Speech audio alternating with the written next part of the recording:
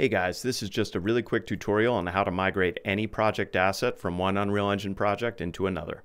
First step, find the asset or assets you want to migrate in your content browser. You can do this with multiple assets by holding Control or Shift and selecting them, but in this case, I'm just doing it with a single asset.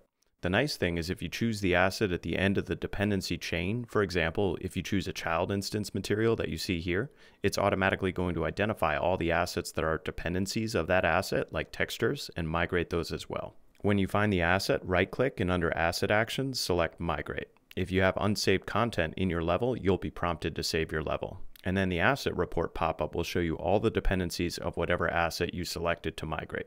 It's best to keep these checked and migrate all of them unless you're experienced with this and know what you're doing. The Destination Content folder pop-up then prompts you to find the project and content folder for which you want to migrate this content.